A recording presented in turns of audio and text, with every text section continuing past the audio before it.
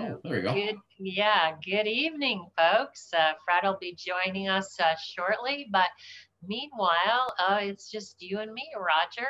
Have you had a chance to see any of the new promotions or specials? Well, to tell you the truth, the last week, although I didn't have many kids to deal with, I was downright busy, busy, busy. Yeah, this one just came out today. We had the new members who sign up with Lifestyle Rewards get free shipping on orders of $150 US or 165 Canadian, plus 10% off their orders Oh, of if it's US 250 or Canadian 275. And that's through this week, right, June 27th. So right. that's a way Oh, to start off the week. And they get bonuses, the 10%, and as long as they do lifestyle rewards and free shipping, which the shipping prices just went up really small. They mm-hmm. haven't adjusted them in many years, and so Yeah, that just went up, and so that's even a better value. right. Yeah, it doesn't take long when there's 10% here and a bit there and a bit there and something somewhere else, and it becomes quite attractive. Well, and even if it just covers the shipping, Yeah. you still feel like you got something. Oh yeah. No, Yeah. that's for sure. So, That is for sure. No, it's we have heading out of town tomorrow. We're going camping for 3 days, so oh, it will be nice. time to relax and kind of figure out where I'm at and Do do some you prospect. do you tent camp or do you use an RV or how do you? Now we've got it's probably about a 30-foot fifth wheel that, Okay, if you look at it, you wouldn't say it's actually camping, but it's more glamping. yeah, yeah. But Yeah, it's a nice rig. We've had it for about 15 years, and so nice.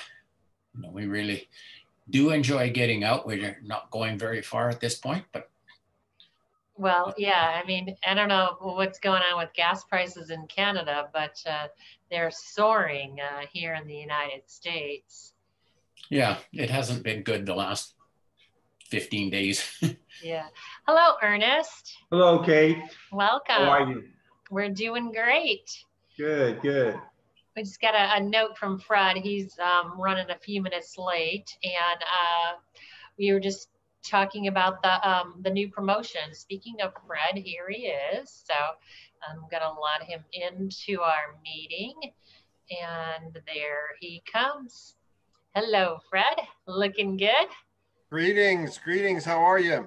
Good. We're just getting started. We're talking about the promotion for this week that new members that sign up with the Lifestyle Rewards get free shipping on orders of 150 for US or 165 Canadian.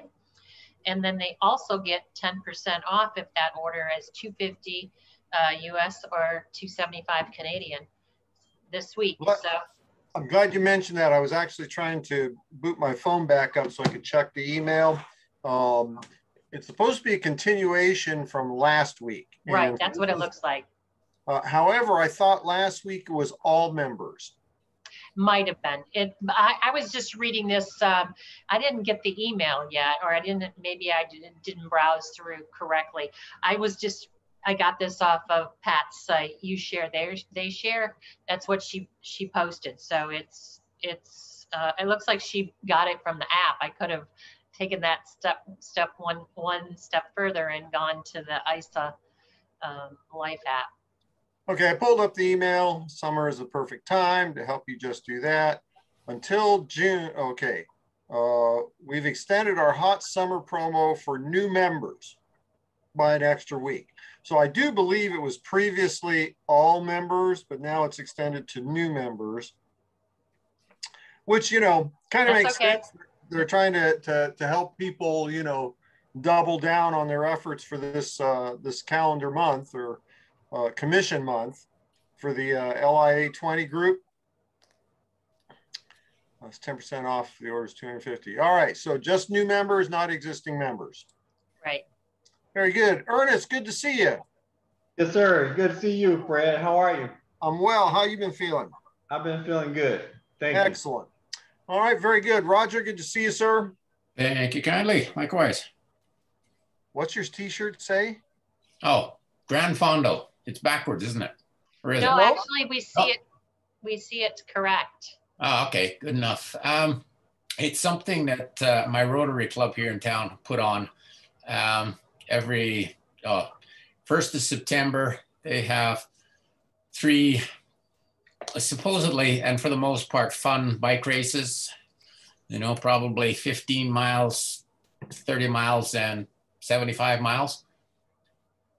And me and you have a real different idea of what qualifies as fun.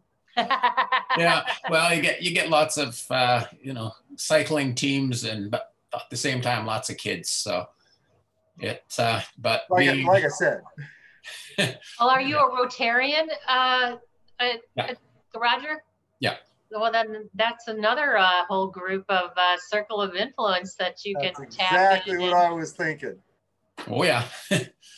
And I'm trying to think here. Was it the Rotary Club? I don't think they drink as much as the Elks Club. It's the Elks Club. Elks are the drinkers. My stepdad's an Elks member. All right. Now, Robin, we're going to double down on last week. Look at yourself. Can you see yourself? Yes. Okay.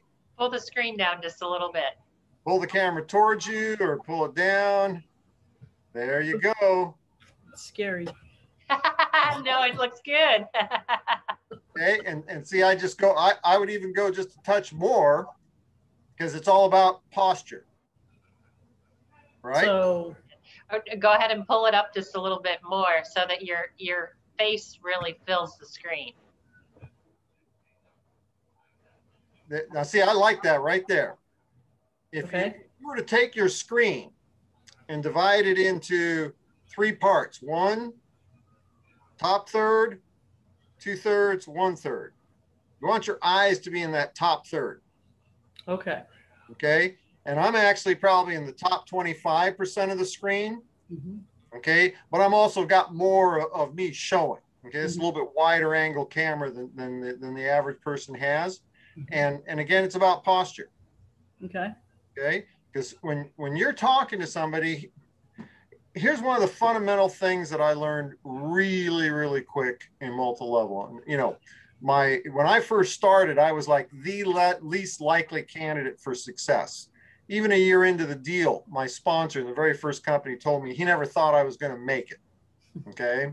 And, but you know, if you'd seen my old Chevy pickup, if you saw my idea of dress clothes, I mean, even at that point in my life, my dress clothes were the jackets, you know, me and a couple of cousins swapped off for funerals and weddings. Right.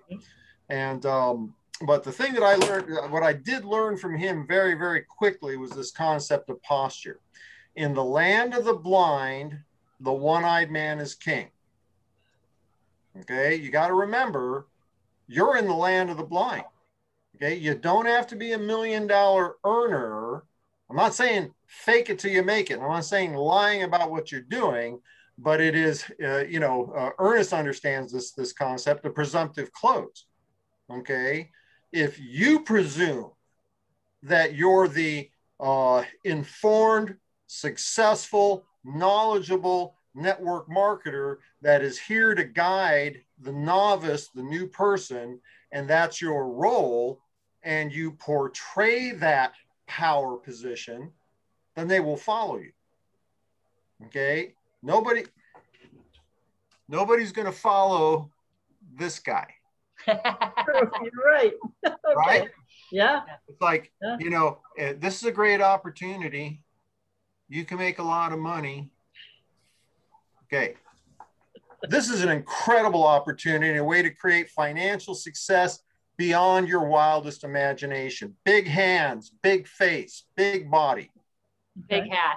Okay. And what? Big hat. Well, I wasn't saying you needed to hide your hair. I was just, it's part of the persona, and it works. Mhm. It was you know, I try to be sensitive to my buddy that owns the gym, and if it's under 85 degrees, actually 80's the line, and it was like 81 or something when I showed up at the gym. So I opened up all the doors and windows, save on the air conditioner, and it was kind of warm. And you know, so I did a quick wash up, got my hair wet, it was soaking wet, got in the car, had the windows down for a while till the AC, you know, blew everything out. And so yeah, it was a little wild when I walked in the door. All right, so now back on that track. All right, how you carry yourself in the conversation, how you perceive yourself, all this is critically important. If you understand what our job is to instill the confidence in our prospects, the right prospects, that they can do this. Okay, people want what we've got. Okay, they want a way to control their life. It's not about money. All right, stop that for 1 second. They think it's about money. Everybody thinks they need to make more money. But I've never seen anybody making 50 grand a year who thought, man, life would be perfect if I hit 100 grand a year. They hit 100 grand a year. You know what they need? 200 grand a year. Mhm. Because life always expands. At 50 grand a year, you need more money so you can afford to grab you, mama, and 2 kids and throw them on the airplane and go see the grandbabies. Mhm. Okay. When you hit 100 grand a year, you need more money so you can throw the whole family in first class. Because it costs a whole lot more. Now, all of a sudden you went from, you know, budgeting, you know, $1,000, $1,500. Now you got to budget 3 or 4 grand. Okay. Life always expands. What people are looking for is freedom. They want to feel like they have control. They want to have not so much luxury, but the absence of a focus on money. Okay, that people want to have that experience of putting down the credit card and not worrying about what the tab is going to be, and knowing full well when the bill comes in, they're simply going to write the check. I mean, how many truly successful people do you think are actually carrying interest on their credit cards? Now think about this. When I say successful, okay, people at 50 grand a year income, raising a family, they can be successful if they know how to manage their money and they don't carry credit card debt, right? Yep. You don't have to carry credit card debt at any stage of the game, so long as you understand what your position is and you live within your means. These are the kind people want time freedom. They want the luxury, if you'll call it that, of not having to be concerned about money. Okay, me, okay. Oh, Brian, yo, dude. He's in the car. What have you been drinking, Brian? He's in the mouse mobile. Okay, guy like me, you know, most people think I'm successful. Guess what I'm not doing? I'm not buying a Ferrari. I'd love a Lamborghini. Okay, that V10, the poor man's Lamborghini. They're only about $250,000. I'm not buying one. Why? Because I couldn't live within my means. All right, but what we have what people want, the security of knowing that if there's a hiccup, can't work this week, can't work this month, can't work this year, that their life isn't devastated. Okay, they want what we have. They want the ability to work with people that they desire to work with. You know, to be able to choose when they go on vacation, not when human resources or the boss allocates you time.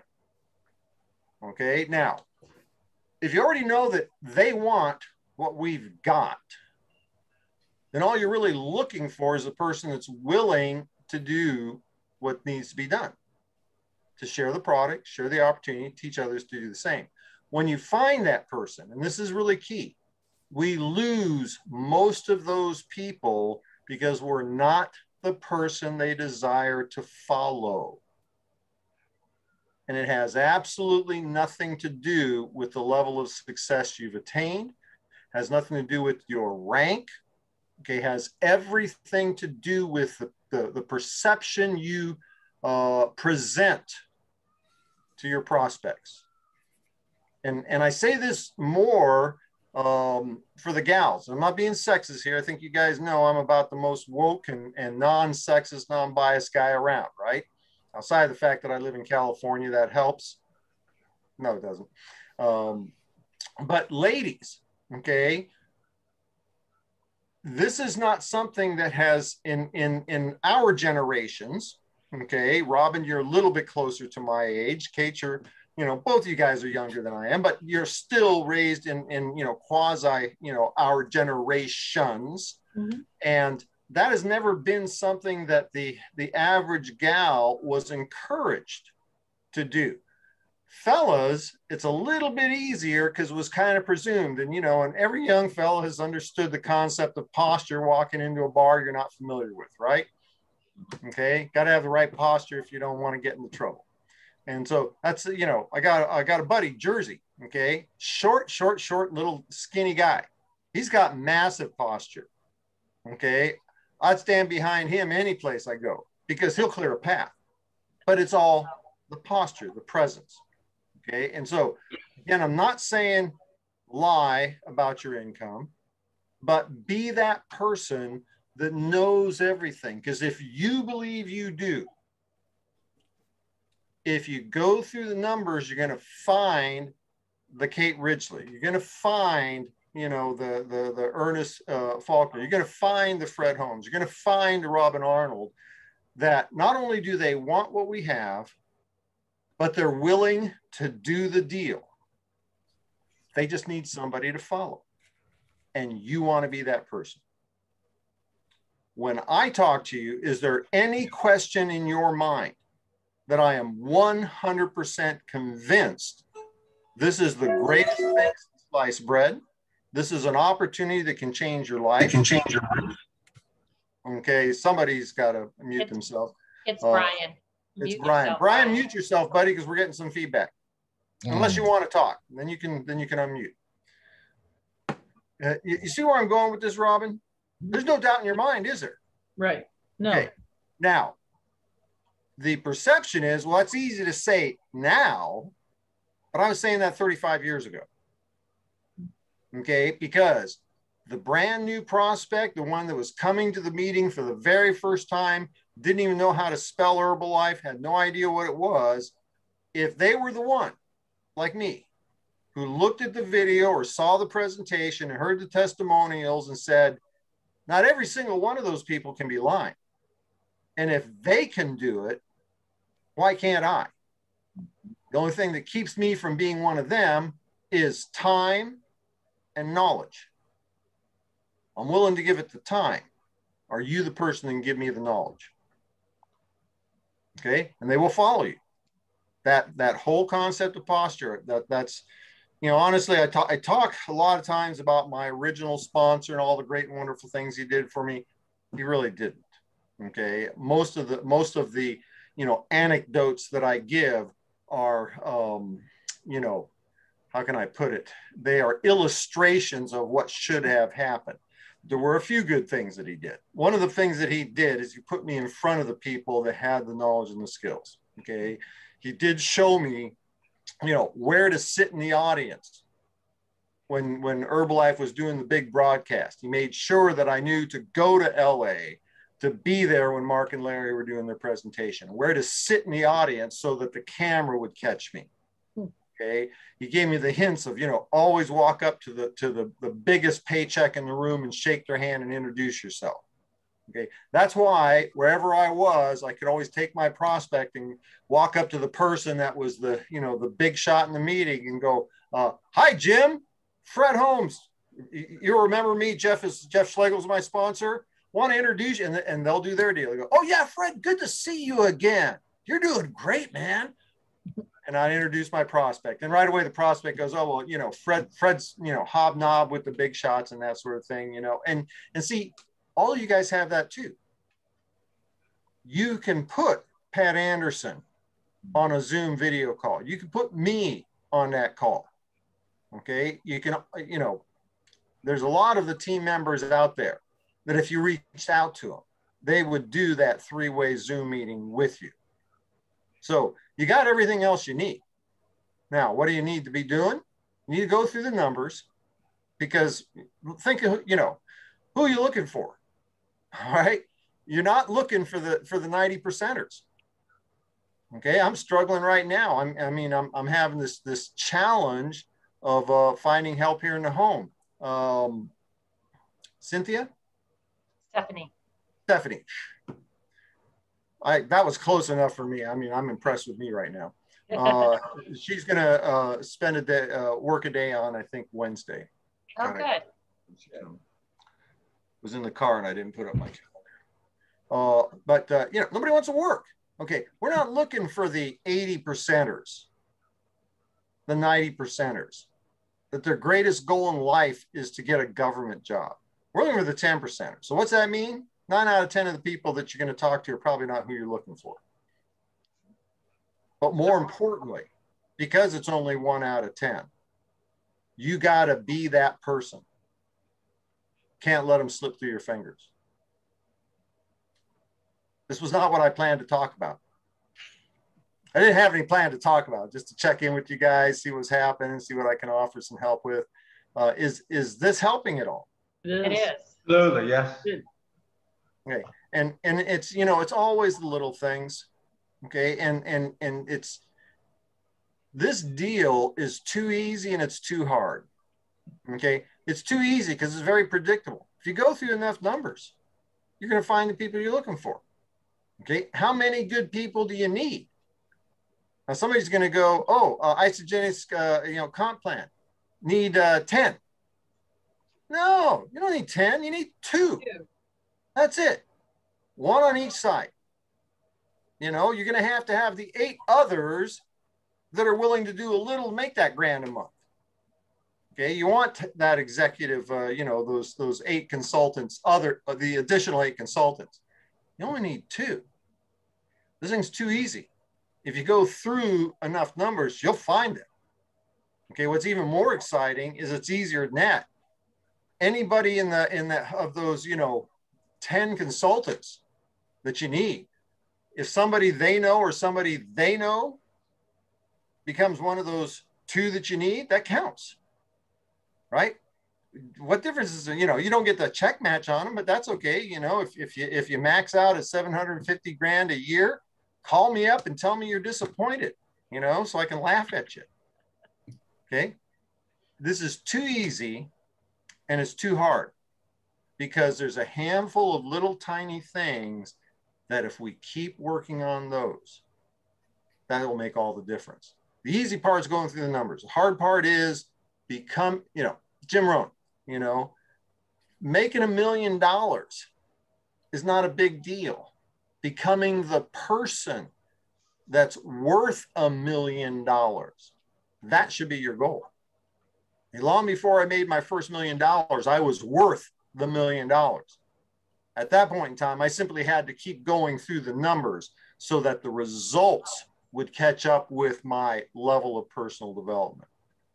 Things that will help you feel better about being that guy, that you know that you can help this person. Don Fala's book, the 45-second presentation. Napkin. Yeah. Yeah, the napkin presentations, 10 napkin presentations. That's and that's how I need to go. And it's been a long time. For years, I would review that once a year, at least once a year. Okay. And Jim Rohn's How to Build Your Network Marketing Distributorship, that, 1 hour CD. I'd review that typically once a month. And I'm way off track with that. But those 10 paper napkin presentations, every single $1 million earner in network marketing has multiple copies of that book. Okay. They know that book by heart. When I first was exposed, I thought the 10 paper, I learned about that in my very first multi-level. I thought that was MLM, spoken history, predates the written word. I thought this was just something everybody knew. And it was years later before I realized there's a guy named Don Fala. He actually was the guy that wrote the book. And there's, you know, there might be, you know, one or two little nuanced things that I may not necessarily agree 100% with what he talks about, but it's virtually spot on. And if you were to, you know, incorporate that, to, you know, to metabolize that knowledge in that one little book, it's a simple read. And just, you know, you can't get it. There's so much stuff there, you can't get it with a casual reading. There, that's it right there. The 45-second presentation, the audio cassette. Yeah, you got that. They had a bundle. The old tools provider for Zija had a bundle. They actually, Sound Concepts, they actually bought the rights from Don Falo to market his stuff, and they put together a 30th anniversary thing, I think it was. And that's what you got there, Roger, right? You came with the book and the CD, and you know, me personally, I like the book because I like the concept of being able to vote, you know, 30 minutes a day, read one chapter, take some notes. You know, the spaced repetition of hearing it while you're walking around is great after you've actually studied it. So I'd encourage you to take that in. It'll make you feel so much more confident. And Robin, you're going through the numbers. Okay, you're going through the numbers. You're doing that part. Yes. I'm going to suggest to you that in addition to going through the numbers, you need to step up your game in being the person they want. Big difference between asking somebody to join your company and offering somebody an opportunity to be part of your team. I encourage everybody, if you're doing phone work, and you can get away with this, you can't get away with when you're talking to people face to face. But if you're doing phone work, get out your recorder, okay, and record yourself so you can hear what they hear. You're never going to be able to hear what they hear. I mean, back in the old days, we had those little handheld, mini cassette recorders, and actually the little, audio cassette tape deck recorders. I got a bunch of those tapes. I don't have anything to play them on anymore, right? But your cell phone, okay? You can record yourself on your cell phone, okay? If you're using your cell phone to talk, take Bob's cell phone and record it on his, right? Mm-hmm. And you can't hear what they're saying, but you can hear what you're saying. You're going to hear the words, and you're going to be able to feel how you're presenting yourself. When I learned that trick, it changed everything in my phone presentation. To this day. I mean, it's, this last few weeks have been crazy, okay, just because I got no support here, right? But in the past, every week, I would listen to the recording of our Monday session just to hear what I said. Okay? Anytime I get a chance to review something that I've done, a broadcast, I listen to it because, outside of the fact nobody enjoys listening to me talk more than I do. Besides that, I can't improve my delivery until I know what I've been delivering. Okay. Do me a favor, Robin, between now and next Monday, take the opportunity to record a few sessions of you talking to people, and then come back next Monday, give us some feedback on how that exercise affected you. Okay. Okay? Mm-hmm. All right. I got to roll. My sister's been kind enough to stay here through 6 o'clock. She's the reason I can get out to the gym right now, because she hangs out with Mom. And hopefully I'll be getting some help in here shortly.